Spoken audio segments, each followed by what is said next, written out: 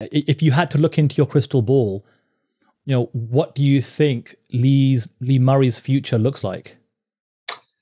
It's a great question, but it's a tough one. I really don't know. I mean, unless, again, not to give too much away to the audience at this point, but I mean, he's got very limited options, very, very limited options.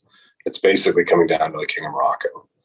If he decides, hey, yeah, I feel like you've earned the right to get a second chance at your life, that's it. That's really the only thing that can happen. I would guess, I would put my money on if he got that chance. Whatever it is, it's going to be impactful in some way, shape, or form. So yeah, I would love to see it. I would love to one day get a chance to chat with him and talk with him and meet him face to face. But yeah, I think it's a sad situation where it is right now.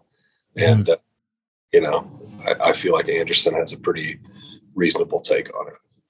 Well, I feel like this is the definitive documentary up until now in terms of where Lee Murray's life is. And it does beg the question, like, this has got all the makings for a motion picture, a movie. I described it as a real life Guy Ritchie movie, and even the way the promotional material to announce this documentary, there's elements of that as well. Would you like to see this, made into a movie? Yeah. We're working on that. Interesting. Well, keep us posted. Scripted rights have been granted. Amazing. Thanks for watching this episode of Smack Talk with Sandhu. And hey, do me a favor, hit the like button, drop a comment, give me some feedback, let me know what you think. Share the video with your friends. Help me blow this whole thing up.